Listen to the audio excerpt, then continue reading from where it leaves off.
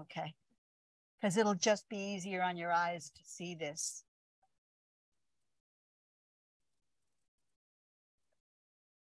Hi. Yeah, cool.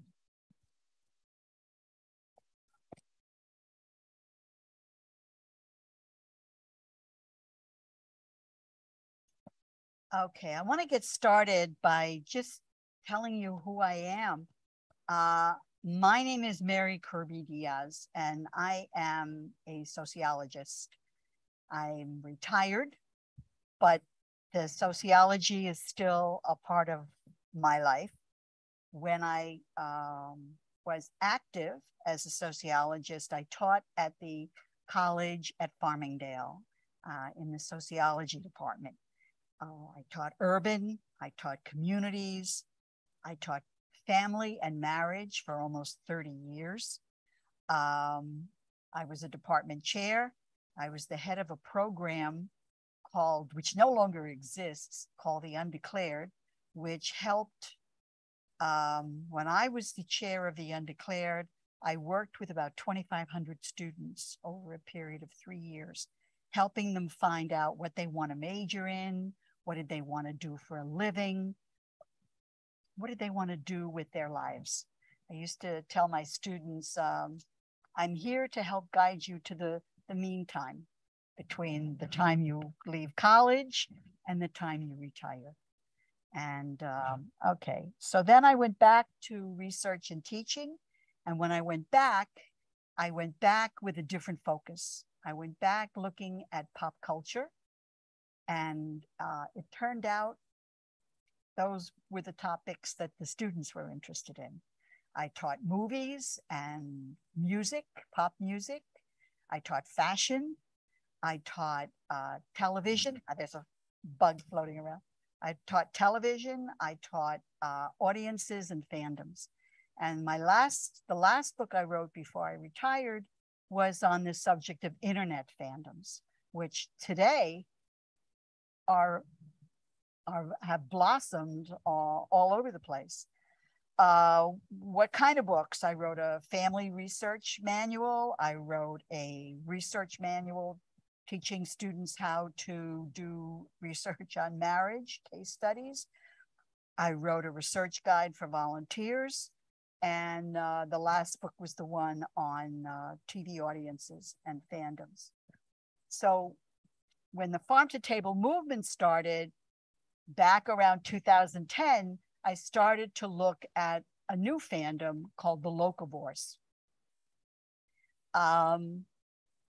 Okay, I just want to turn the light out because I think you can see the slides better. Okay.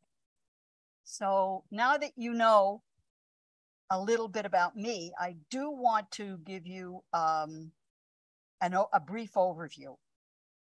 I look at locavores as a fandom. I look at them as a group of people who have something in common that they're very passionate about. The most popular pictures on Pinterest and Instagram have to do with food.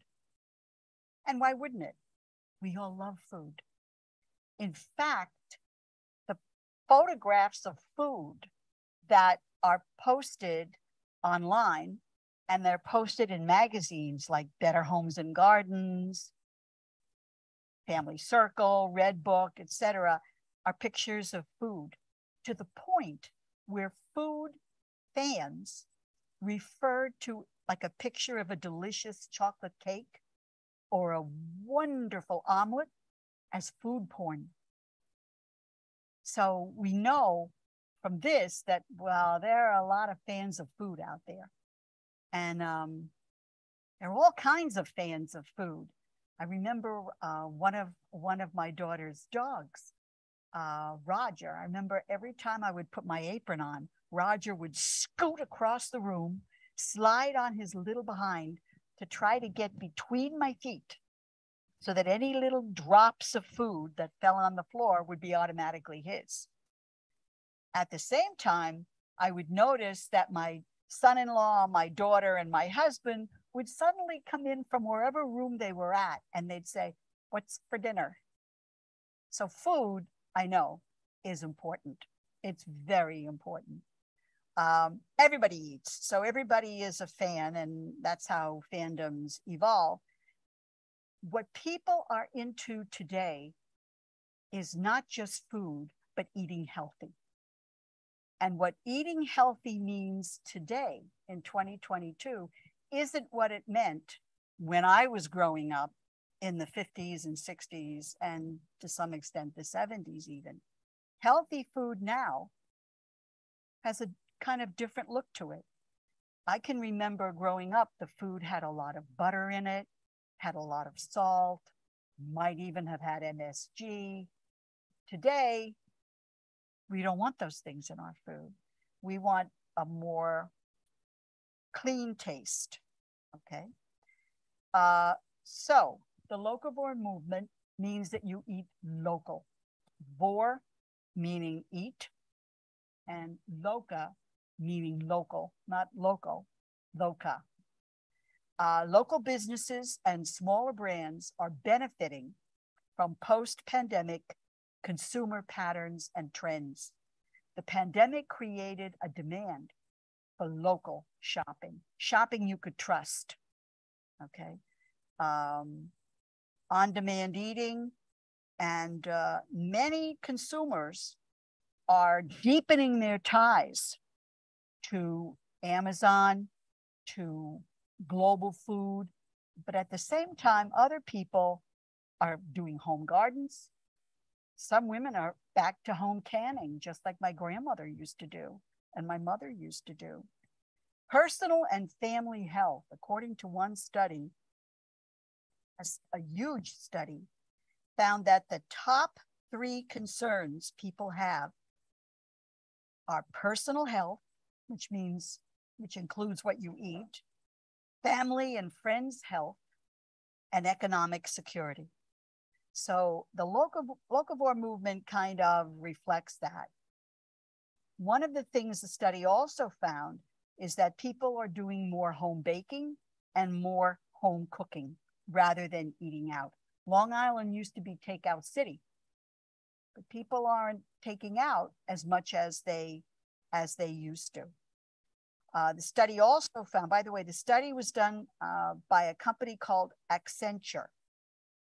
Accenture is a huge company. They have over 700,000 employees.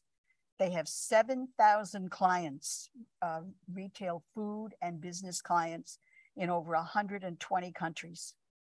And they work with, out of the top Fortune 100, they work with 89 of those companies. They found that consumers have become more conscious, friendly, sustainable, and ethical purchases. So where does that lead us? That leads us to look at the locavore movement, to look at, and I'm gonna, can we see if I can turn that light out? Yeah, I want you to be able to see the slides. One of the things, you can see them? You can all see them? Okay. One of the things that I'm very cognizant of when I do presentations is I wear 2 hearing aids. And I know that there are many people who need hearing aids, but they can't afford them. So I tend to put more text just in case. I want to make sure people can hear me. Anyway, so when we think about locavores, we think about these beautiful displays of fresh fruit and fresh produce. This presentation has 5 parts: information gathering, a taste of locavoring, becoming a fan, the birth of the movement, and some conclusions. And again, this photo was taken at a farmer's market with a wonderful display. Remember, I was saying a lot of zucchinis, a big display of zucchinis and melons and lettuces. And then off to the side, I think potatoes, I'm not sure, I can't see from there. Okay, most of the time when we buy our food, what we don't realize, or we don't think about it, is the distance the food has traveled. What we found is that food travels, most food that we buy in the supermarket, it goes from the farm, then travels by freight, which can be truck or train or plane or a combination of all of those, to a processing plant or to a manufacturer. Then it goes to the market. Then it goes to the consumer. The average meal that we eat in the United States, any meal that we eat, travels about 1,500 miles. That's a long distance with a lot of different hands touching the food. And it doesn't matter whether it's lettuce that comes from Chico, California, or whether it's frozen fish that comes from Seattle, or lobster from Maine, or whether you're talking about lettuce maybe coming in from the Midwest, or corn coming from the Midwest where it's frozen, and then you open the little bag and here's the corn tasting really good, but it's traveled about 1,500 miles. Farm to table food purchasing travels less. It goes from the farm to a farmer's market, or a market like maybe Fresh Farm or Whole Foods or a North Shore Farm right across the street, to the consumer. Or you can go right to the farm stand, buy it and take it home. But farm to table average is no more than 400 miles. In other words, 1 half day's trip by truck. Beyond 400 miles, food's not considered local. So you have to remember too that the cost of our food increases with the cost of transportation. So, you know, as the cost of transportation increases, food, of course, is going to cost more. It has to. It has to. So it's a good idea, actually, these days, to try to save money in some way, to shave off that cost. The farm to table movement is a social movement. It's about growing local, buying local, and eating local. And nutritionists tell us that it is best to eat locally grown foods and locally produced food products. It results in healthier eating, increased social capital. That means that we talk to each other. We get to know who the people are that are selling our food to us. We form bonds with people. Social capital isn't money in the bank, but it's like money in the bank. It's like having friends. It's like knowing that, it's like when you go to the local pharmacy and you know the pharmacist. You know, if you've been going there a few years, he or she knows you, you know them. And you can have a conversation with them. You can ask them questions and trust their answers. That's what social capital does. It's not money in the bank. It's like money in your heart. Okay. And that's one of the things that farm to table does, is it builds social capital. It also increases community economic support. You know, you're buying stuff from the food stand, the farm stand that is on 111, that is just north of the expressway, because, you know, that's run by the Hirsch family. And the Hirsches, they grew up in Hauppauge, and you know them. And that's where you get your tomatoes and your, no, I know it doesn't exist anymore. They're selling it. But, you know, I can remember when we first moved to Hauppauge, which was way over 40 years ago, we used to go to the Hirsch farm stand. And then right next door, there was a little ice cream stand, and that somebody else in the Hirsch family owned it. And then our daughter went to school with somebody who was a Hirsch. And so you have that whole community support network going on. So locally grown processed food, even though you're talking about a 400-mile limit, most of the time if you're eating locally grown or locally processed food, it's no more than 100 to 250 miles away from home. It's like there's a farm out on the East End called Sangli's. They make the absolutely, totally best pickles. You know, now you're talking to somebody who grew up in an area that was predominated by people who were from Eastern Europe. They were Polish, they were Ukrainian, they were Slovenian, etc. They were from Eastern Europe. And so those foods that you would eat a lot were things like pickles. So I know my pickles. Sangli's are good. They're as good, if not better, than any pickles I ever ate in Pennsylvania. And just as good as the pickles we used to get when we lived in Buffalo, which has a very large Eastern European population. So locally grown food, that's worth the trip. It's a serious commitment to support local agriculture. Like, well, I always get my goat cheese from Catapano Farm. Yes, I have to drive for 45 minutes to get there, but it doesn't taste like the one in the supermarket. It does taste better. And I know the people there. I've seen the goats. I've played with the goats. Capital, right? That social capital, that feeling. So a locavore is somebody that buys from local farmers, from farmers market sellers, also that are part of what's called a CSA, a community supported agriculture. A lot of people sign up for CSA baskets, and a CSA basket is about the size.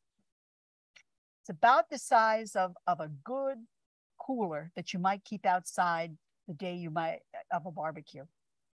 And it comes every week, and it has an assortment of fresh fruits and vegetables. And usually it's delivered to your house. It can cost a lot, but nothing tastes like it. If you're really into cooking and you're really a foodie. Also, locavores will even do this for coffee and chocolate and tea and spices. One example of being a locavore is driving on the expressway out to exit to exit 50, turning around, getting back on the expressway and stopping at the rest area to go into the shop and to buy the products that are made in New York State. Everything from New York State maple syrup to New York State jams and jellies and coffee and a whole assortment of products. The term locavore comes from Jessica Prentice. She created the term in 2004, and then when the Oxford English Dictionary brought their next edition out in 2007, it had the word locavore in it, and it called it the word of the year. So it's a movement that's been growing since at least 2004, 2005. Yeah. Yeah. Yeah, it's the New York State rest area.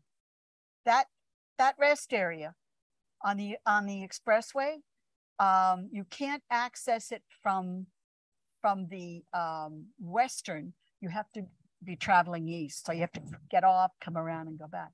But they have all kinds of wonderful products that are all from New York State. There's a hot pepper jam made by a company up in Rochester called Black Crow. And it's really, really good. It's very good for cooking. It's very good as a condiment to add, say, with cold ham or beef or chicken. But it is pricey.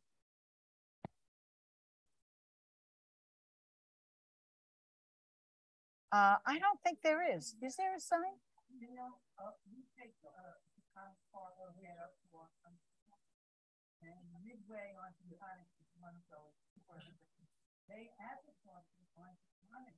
Yeah. Yes. They don't. I don't think I've ever seen it advertised. Yeah, yeah. I don't think they've ever advertised it, except maybe an article in the newspaper before they opened. I think that was about it. But it's open every day. It's open every day. Yeah, it opened about, well, new. It opened about 10 years, 8 years. When did that open? Yeah, yeah, yeah. Was that during the pandemic? Oh, huh. Yeah, I don't know. I'm not sure, but maybe Google New York, maybe Google LIE rest area, and maybe that might give you times.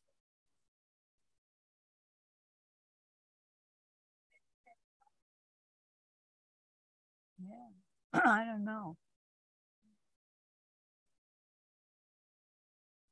Late at night. Yeah, yeah, yeah,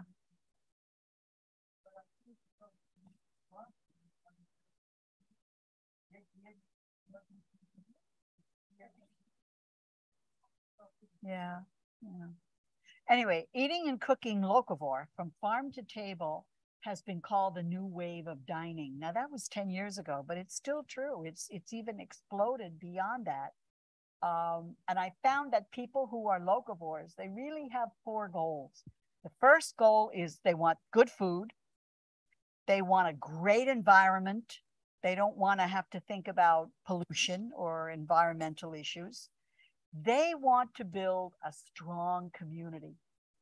And they also believe in sustainable farming and soil practices. Those are their four goals. And there are real health benefits. Tim Lang and Jules Pretty, of who are English, they were at the University of Essex and with the City University in the UK, were interviewed by the BBC on the subjects of food selling, food producing, and sustainability.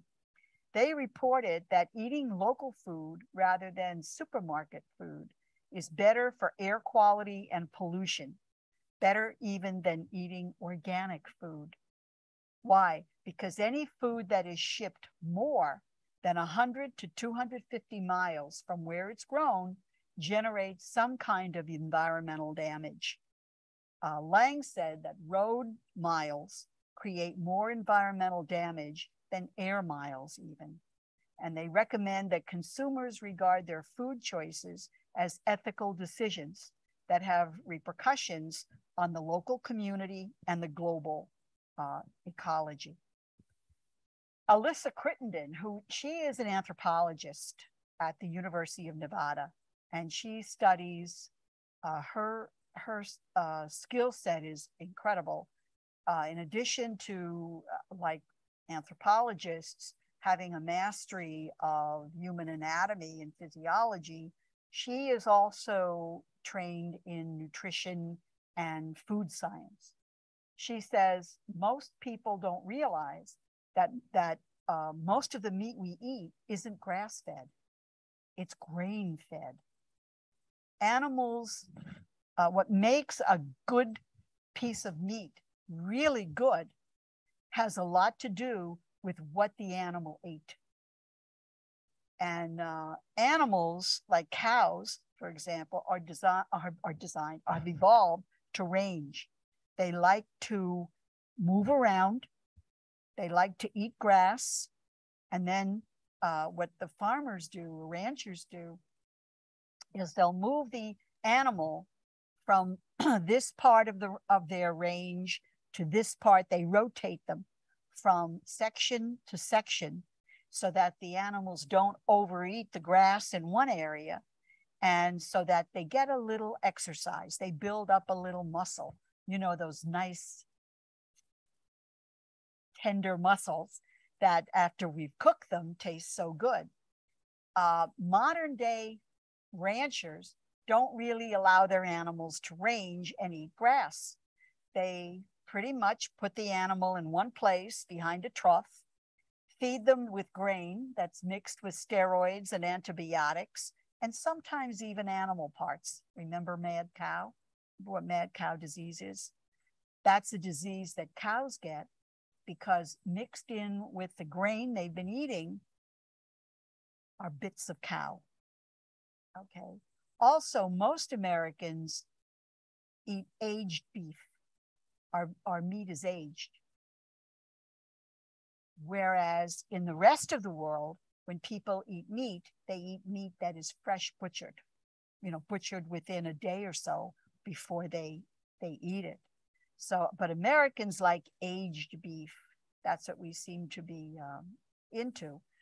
There's a difference in the taste between an animal that is range fed and an animal that's been stuck in a trough. There's a difference in the taste between aged meat and fresh meat. And locavores are very good at telling the difference. I'm sorry? Well, which is healthier, it depends on the nutritionist. For many nutritionists, if they can just get their clients to eat meat that is lean, they feel that's an accomplishment. But the healthier meat is the animal that's been range fed, been fed on grass rather than grain. Why? Because grass is what they would be eating in the wild, so to speak. Okay, did you know eating locally grown food uses 4 to 17 gallons less petroleum just for the cost of transportation? Locally grown food is sold, purchased, and consumed in less time than going from the farm through that 1,500-mile thing, and is fresher than conventionally purchased food. So what are we talking about here? We're talking about vegetables, herbs, fruit, seafood, fish, meat, poultry, pork, lamb, eggs, cattle, and dairy products. Cattle dairy, which means milk, cheese, butter, yogurt, and so on. And then goats and sheep, which means they're cheeses, goat's milk, that type of thing. Baked goods, coffee, tea, spices from local processing companies, even candles and soaps. A little fresher. And the idea is that you're purchasing something that's produced locally. So you're helping somebody local that has a business. One of the things that, one of my pet peeves is I hate going into a store and seeing a self-serve register. To me, every self-serve register means at least 3 people out of a job. And that's what I have against them is I like to see everybody working who wants to work. And one of the things that happens in life, I think, is as you go through life is you see what happens as businesses get automated, as plants and factories get automated, as stores get automated. You see fewer and fewer real people. And fewer real people, to me, means fewer and fewer real people that are working, that are contributing to the community, that are building their own social capital and social capital with us, that are contributing to society. So that's my pet peeve. Don Hall is the director of Transitions Sarasota in Florida. And he's a coordinator of a group called Eat Local Week, which they do. They have 1 week every year in Sarasota where they really put a push for everybody to eat local. And he said, oil is embedded in every aspect of our society. It's at peak right now. The irony is he said that in 2011, when gasoline was what, $2 a gallon, $1.50 a gallon, versus now. He said, it doesn't mean the oil is gone, but it does mean we're at the maximum point of production. We need to find a way to get off fossil fuels.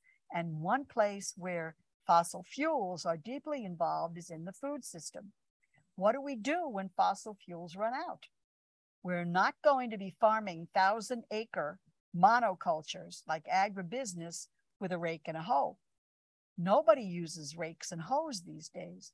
What people use is the combines, tractors. They have a tractor, and then attached to the back of the tractor, they have something the width of this room that goes through the farm, and it plows, it seeds, it irrigates, it fertilizes, it waters, it does everything but the kitchen sink. And it's run on fossil fuels. Locavoring means more money for the community. There was a study done by Brian Hallweil, who is an economist. And in an article that he wrote in 2004, he found in his research that every dollar you spend locally generates $2 for the local economy. So I thought, well, what's $2 in 2022? $2 in 2022 is $3.14. So for every penny you spend locally, you're generating, $3.13 more in the local economy. When businesses are not locally owned, money leaves the community. Local money helps the local economy and then helps the local community. The money stays local. The jobs stay local. So Locavoring fans say that Locavoring supports local businesses. It supports local food producers. It creates a circle of food production and food consumption. And you connect with other people in your community who also support local businesses. You're in essence building your community. But one of the things I found amongst locavores is there's a hidden side. It's not all roses and fresh baked bread and a fresh salad. It's not always good. It can encourage a them versus us attitude, where people might say, well, I'm only going to buy at this farm stand. I'm not going to go out to the East End because I don't want to help them. I want to help the people around here. It can buttress that attitude. It can discourage you innovating what you eat. In other words, you might say, well, I don't want to eat that because it's not grown locally. I only want to eat what's grown locally. So you might not try something new. It can discourage in favor of eating the same old, same old. It can be seen as isolationist and parochial, as in, well, my parents, they only eat what's grown local. They're missing all this great Thai food. So you might hear that from the kids. It can encourage and support that isolationism, and it can encourage the local regional idea to the extreme. And it can encourage people to be alienated from larger and global issues. So one of the things that happens with locavores is they always have to remember that balance, that they're balancing local interests with global. And, to keep that in mind. The true locavore believes and is strongly committed to the concept of growing, buying, eating, and supporting their local community businesses. Many chefs are specializing in cooking locavore, to the point where many chefs buy their own farms in order to grow the food they use in their restaurants. And then food that's not from their own farms, those purchases are supplemented. Sylvia McCullough, who is shown there, who is the chef and the co-owner of a restaurant in Oakland, California, said that, to me, this is all about respecting the farmer, the love they have for what they do. It's about how I pour my heart into cooking and how my customers care so deeply about supporting their community. I see us all as one big chain of passion and pride coming together. A very romantic concept of a restaurant, too. So fandoms are all about behaving, believing, and belonging in a person, a place, or a thing that has special meaning for them. So the behaving part of the locavore is we look at their norms. And the big thing is behaving is the food is locally grown, locally sold. And they're purchasing and eating locally grown, locally purchased food. It reaffirms their belief. As far as belonging is concerned, I found that they're less likely to be alienated. They have a greater sense of community. They support the local community, the local economy. They're very much aware they're building social capital, and they have a belief in the community. They believe in the rightness of what they're doing. It's when you get a good, solid fandom, I've been studying fandom since 2003. What I've learned is that people in a fandom it's almost a religious belief. They have a very strong belief in what they're doing. And they're very, very strong belief in it. And it doesn't matter. It doesn't, and I've studied sneaker collectors too. It doesn't matter whether they're collecting sneakers or they're fans of a show on TV, or they're locavores, or they're fans of a particular team. They have a very strong commitment and belief to that fandom. You know, you see a lot of sports fans are so strong in their love of the team that when the team plays, if they cannot be at that stadium, they have their favorite shirt and put that shirt on, their lucky shirt, so the team wins. And they'll put the makeup on their face that goes with the team colors. And they have their food in front of them. And that's it. Now it's like a religious thing. They're ready to watch. And if their team doesn't win, they're just heartbroken. And so it doesn't matter what people are fans of. You know, there's that believing, behaving, belonging aspect that sociologists first looked at in the 1800s, looking at the first studies that were done of, and they weren't called fans in those days by any means, just believers. So a locavore is also a kind of a fan. It's a person who feels passionate about a particular person, place, or thing. They are fans of local farmers and food suppliers. They are committed to finding, buying, preparing, and eating food that is locally grown. They are passionate and enthusiastic about it. They believe that by purchasing and eating their locally grown food, they're eating healthy, but eating healthier, but they're helping their neighbors and they're helping their communities to flourish. They support small businesses. A Long Island locavore, for example, will purchase food grown from Long Island, the southern part of the Hudson River Valley, and northern New Jersey. Once you get past that like 200-mile radius, only on special occasions would they really be interested in something from further away. They are a subculture, is what we say. They like to keep these local businesses operating. Farmers, ranchers, farmers markets, artisanal bakers, small scale local businesses, small scale canners and confectioners, even small business artists. I noticed when we go to there's a farmer's market in Suffolk, which I think right now is, in my personal opinion, right now it's the best farmer's market going. It runs on Sundays in Suffolk. on right off the main road on North Road. And I noticed that there's a confectioner there who makes, she makes fudge. I was never, you can ask my husband, I was never a big liker of fudge, except her fudge. They tell you don't chew it. They even tell you how to eat it. They give you a little spoon and they tell you, you know, when you buy their fudge, you get little spoons and they tell you, put it on the tip of your tongue. Don't chew it.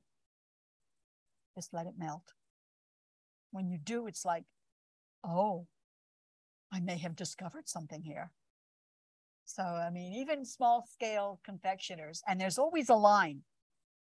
Where does that line go? Oh, that's for the fudge. You know, where is that line going? Oh, that's the line for 4G Farm, you know. Locavores are a community of like-interested people. They do interact with each other. It is face-to-face, but they talk to each other through the internet. They're not interested in why we eat. The psychologists will tell us why we eat. And I'm not interested in why people eat because I'm not a psychologist, but I am a sociologist. And as such, I'm interested in where people buy what they eat. And they, locavores, believe the closer it's grown to where they live, the healthier it is. They are, they know the names. They know the names of all the farmers. They can tell, they will tell you, oh, well, this confection stand is really good, but there's one over at the Suffolk Farmers Market. That one's better. Or they'll tell you, well, you know, his lettuce is good, but you know, 4G over at the Suffolk Farmers Market, that's the place. So you can talk to them. They know all the farmers markets. They know all the farmers. They know all the businesses, and they can tell you. It's amazing, the information. At the same time, we have to take into account current events. This photo was taken at the Islip Farmers Market in the summer of 2013. Looks like a happening place, as my students would say. This is, oh man, this place is busy. They're selling everything. They have flowers and they have fresh ravioli and all kinds of wonderful things. Oh my goodness. Oh, look at this. 2013. The Islip Farmers Market moved to the Grange. And even though it's in Sayville, it's still called the Islip Farmers Market. This is it last summer. What the heck happened? What the heck happened? This center area used to be filled with stands. Now, to make it look bigger, they've put the stands around the perimeter. The pandemic. Lest you think that's happening everywhere, this is Setauket this summer. You go to the Setauket Farmers Market, they have music playing, live music. They also have a radio. They have a radio station that broadcasts from the farmers market. They have live music. This gentleman here is actually a town historian. And if you stop by and talk with him for a little, you needn't buy anything. But if you just stop and talk with him a little, you find out the history of Setauket. And he goes, he can spend hours telling you all about Setauket history. He'll talk about what was it called? The spy group that we had during the Revolutionary War. I think it was the Cowper Spy Network. He talks about slavery during that time frame, talks about the revolution, talks about the early settlers, the indigenous people that lived here. I mean, the guy is the most incredible teacher. And he has all of this knowledge, and he's just there. You know, he's there. He represents the historical society. which is the building right next to him. And that's the kind of social capital locavores love too. They love to build on the social capital and learn more. But you can see how vibrant a place the Setauket Farmers Market is. I mean, I'm very prejudiced in favor of it because it's such a lively place to go and shop. And of course, anyone who's been out toward the East End knows about the Blue Duck Bakery. Anybody here not know about the Blue Duck Bakery? Blue Duck Bakery is an artisanal bakery that's based out in Riverhead. And they make all kinds of breads, and they make treats too. But their artisanal breads are really quite something. So since the pandemic, some farmers markets, like the one in Setauket, are flourishing. Others are just hanging on. What happened during the pandemic? Well, number one, there was a saturated market. There were too many farmers markets. And so buyers voted with their feet. The second thing is a lot of farmers have been building up their farm stands. They save money that way. They don't have to spend any money on transportation. They're selling out of their farm rather than at a market. The third is that kitchen gardens have become popular again. One of the things I found, I contacted a few seed suppliers. I don't have a garden, but I wanted to see what was happening. And what I found out is that the people who are selling seeds can't keep up with the demand anymore. During the pandemic, people did not want to touch things because nobody knew in the beginning. Remember, it took about 6 to 8 months before anybody knew what was causing the pandemic. How did it spread? Nobody knew. And so the first 6 to 8 months of the pandemic, we were all doing the same thing. We'd go to the market, we'd bring food home, we'd wash it. We'd wash our hands, we'd wash the jars, we'd wash the can. We were going crazy because we didn't know what caused it. We didn't know that it was spread like an ordinary flu. Okay. So during the pandemic, farmers markets, they're not, it's like when you go to Costco, you're not getting any samples anymore because nobody trusts. So that's changing. But a lot of locavores have not returned to farmers markets. Instead, they're growing their own and they're going to farm stands. Still, it's a good place to shop. If you find one you like, it's a good place to shop, long as you keep in mind how much it may cost, that it will cost more. It is a great way to get fresh food and other artisanal products. What farms do that have CSAs is they will deliver a box of fresh food or artisanal products every week. Some will deliver it right to your front door in a cooler. If you have your own cooler, the charge, if you don't have a cooler, they will charge you for a cooler rental. If you have your own cooler, they take it, they fill it, okay? The food is fresh picked, fresh processed. Some farms will even take care of milk, cheese, and baked goods. If you're interested, you should shop around, and I have a list for you. Prices can vary. Some farms will charge you $85 a week for that cooler. Other farms will charge you $35. Bayard Cutting Arboretum has a farm, and you can join their CSA or get on the list to join their CSA. The one in Great River, Bayard Cutting Arboretum, if you go into the house, they sell eggs in the house, fresh eggs, because they have chickens.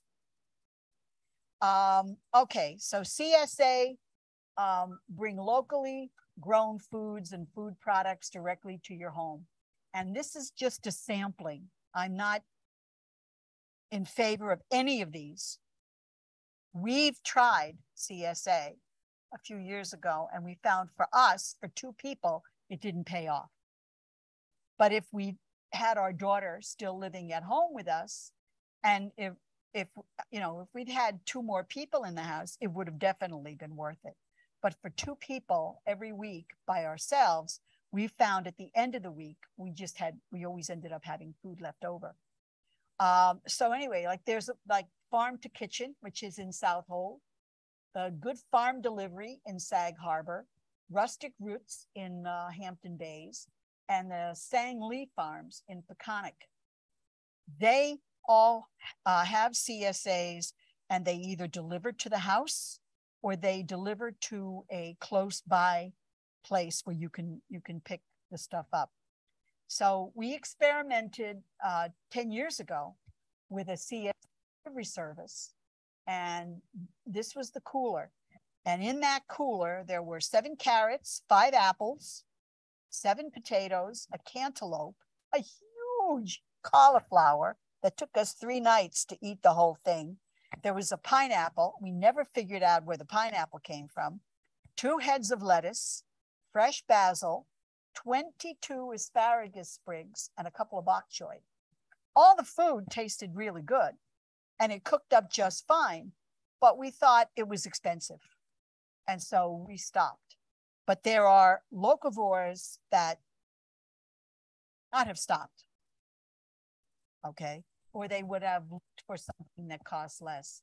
These days, there are more farms that are doing CSA coolers, and the prices have dropped. This was all the food laid out on a table on the porch, so you could see. That's a lot of food for 2 people for a week, and that's a lot of money. So according to the comparison shopping we did with local farm stands and farmers markets, and even Whole Foods, because Whole Foods labels where their produce comes from, the $85 was double, we figured, what we would have paid at a local market, even if we'd gone to a farmer's market. But that wasn't the goal. The goal for us that time wasn't to save money. It was to experience freshness, taste, something healthy, something good looking. And you don't want to forget the pretty. Nobody wants to eat ugly food. Everybody wants their food to look good. I mean, I can remember various times with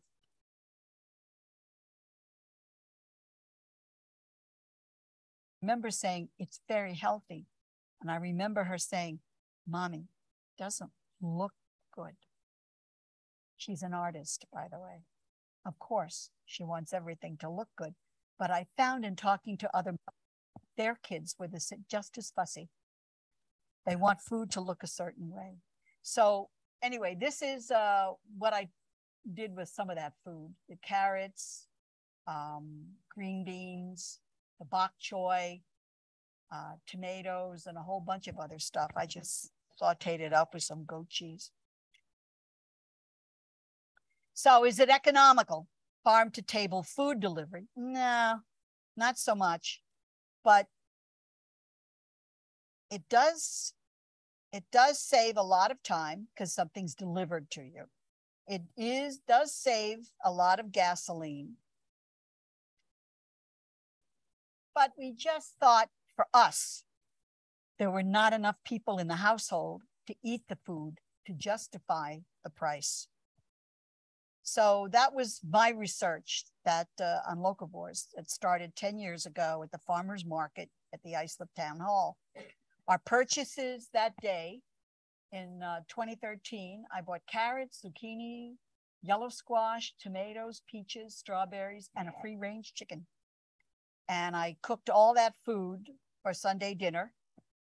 That's the menu that I used. I made West African braised chicken, French glazed carrots, steamed zucchini and yellow squash. I made a vegetable lasagna, which simply means you layer. Sliced tomatoes, and I'm sorry, I don't have a picture of dessert. It never made it. We ate the dessert first, which was fresh peaches and strawberries that was served with Greek yogurt, and the Greek yogurt was from a local manufacturer.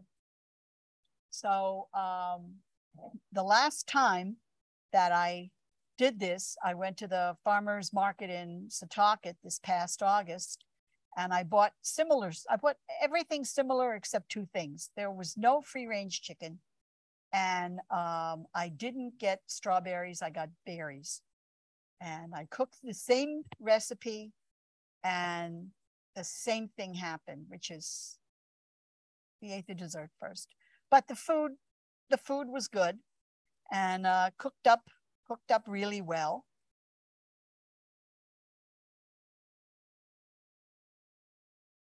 But it worked out all right. I have in my acquaintance locavores who do the CSA, and they're very happy with it. But none of these are people who live alone or just two people in the household. They have children, or they have a number of people living in the house, so that for them, it pays off in the convenience of the delivery and the freshness. And again, I'm going back to Sylvia McCollough, who talked about respecting the farmer and how much she cares about supporting the farmers, the local farmers. So my recommendation, make the time, take the trip, go to some farm stands, go to some farmers markets. You'll really get to see the food that's available. You'll meet the farmers who grow the food. You'll meet the people who make the food. You get to meet other people in the community, and you begin to network with them as to where you can buy stuff and where you can buy better stuff. And you'll be surprised how much of our food is grown locally, how much of our food is produced locally. You can shop at the local farmers market or farm stand. Don't be afraid to ask where the food was grown. If you're interested in a local CSA, by all means, try it. Your experience may be different than mine, you know. Your experience may vary from mine. Preserve some of the food that you've grown or that you've purchased yourself. The easiest way to preserve your own food is to freeze it. Applesauce, peach sauce, tomato sauce. I mean, slow cookers. Thank you. You know, the easiest way to do things like that. One of the things that I like to do is to roast apples. And then, because when you roast apples, what happens is the apples get very soft and just like applesauce, and warms the house at the same time. You can buy jams and preserves and baked goods, locally roasted coffee from local vendors. Check out some of the restaurants that cook with local food. Also, there's something called a 100-mile Thanksgiving challenge. And what that is the challenge of cooking for Thanksgiving using food that was all grown within 100 miles. And that can be a real challenge. I like to tell people to visit a farm or buy from a farm stand. And I want to show you some more pictures of the Setauket Farmers Market, the Islip Farmers Market, even though it was 10 years ago, with the idea that it's a nice thing to do on a Saturday or a Sunday, depending on which one you're going to. According to newspapers and the internet, Suffolk County has 53 farm stands. It has 3 ranch stands. Ranch stands generally sell meat or pork. It has at least 1 poultry farm that has a stand, and it has a dairy farm that sells goat and cheese products. And here are where the farms are. The farm stands are found. Everything from Amagansett to Yaphank. And you notice locally, Amityville, Bayshore, Bayard Cutting, Brentwood. The one in Brentwood, Thera Farm, that's a good size. Does anyone here know where the old St. Joseph's Convent is in Brentwood? No? Okay. Well, the Sisters of St. Joseph used to have a convent, and they used to have a convent, a school, and a college in Brentwood, just south of Fifth Avenue. And about, I guess it was 15 years ago or so, they sold the school. And a few years later, Thera Farms began to lease land there that they turned into a farm. So they have an organic farm there. Thera used to go back in 2013, Thera used to go to all the farmers markets. Now they don't. They have their own farm stand. So there's also Center Reach, East Islip, Huntington. I'm just picking the ones that are close by. Ronkonkoma, St. James, Sayville. There are a lot of farm stands on Long Island. And I want to close by saying that I have some handouts. The first handout is a list of local farmers markets. And now I limited this to local because I can't see most of us taking a drive to a farmer's market out in Montauk. I just don't see it. So I only have a few listed here. Islip, Sayville, St. James, Lake Grove, Port Jeff, and Setauket.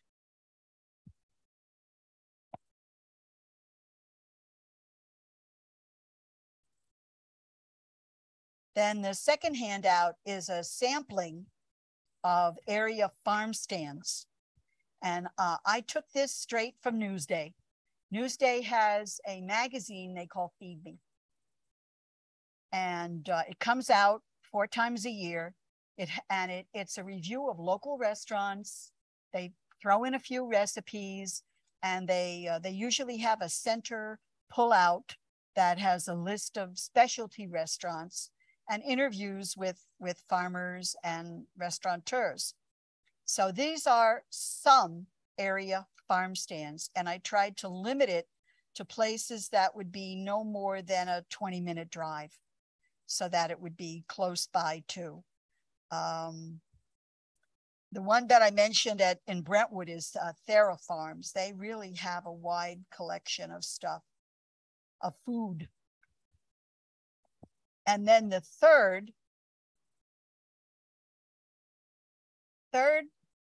handout that I have for you, this is a sampling of farm-to-table restaurants. And what I did was I started, because people travel long distances to restaurants, I started with Aquabog and I ended up in West Sayville. Now, disclaimer, I have not been to all these restaurants. I know it looks like I've been to these restaurants, but I have not been to all of these restaurants. Second, all of these restaurants claim they are farm to table. Are they really? As they say in Spanish, yo no sé. I wish you all happy eating.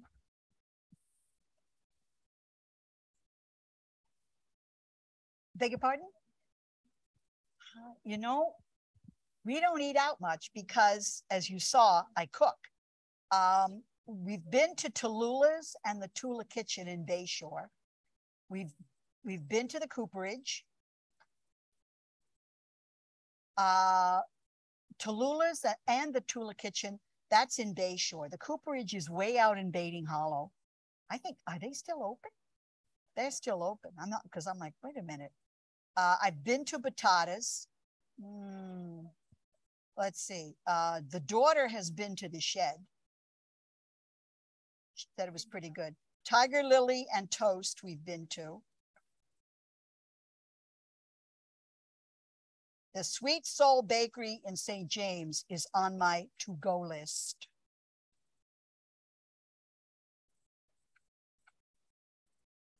And the Country House in Stony Brook. Okay, now this, I only have 2 because it is many pages, but I will tell you what it is and how to get your own copy. This is the Cornell Cooperative Extension. Cornell Cooperative Extension is your friend. If you have a home, yeah, they've been here. I know we've been. They are your friend. I can remember when we first moved to our house. It was 1979 or 1980. I called because I found a strange plant and I wanted to know what it was. And they said, oh, you can bring it in and we'll tell you what it is.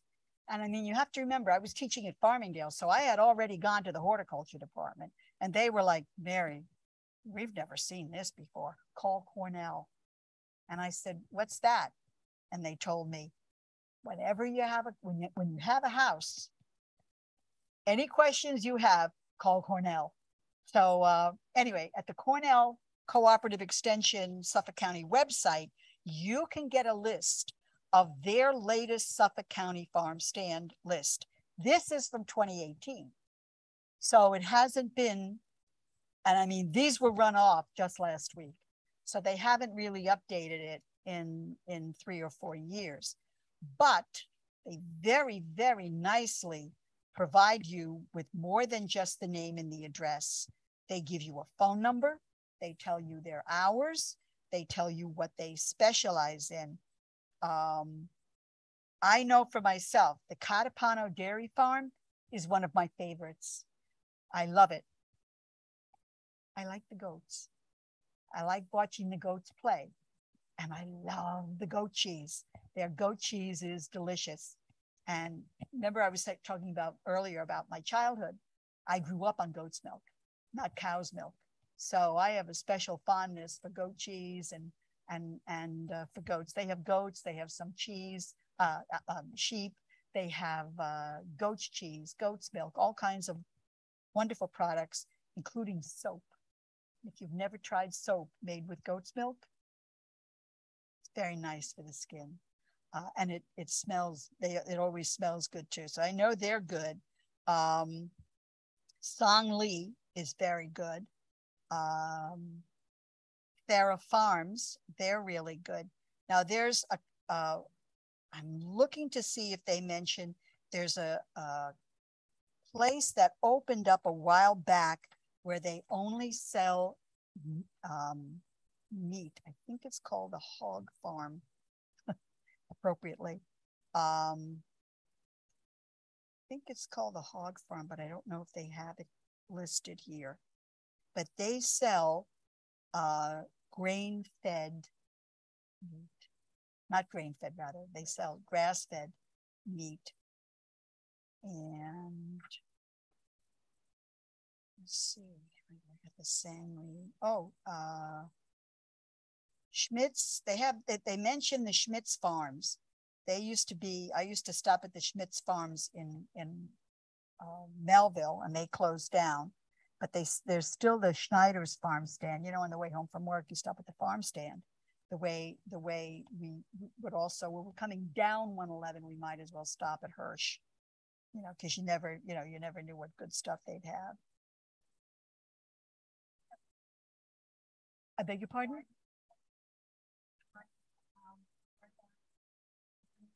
Oh, gee, gardeners.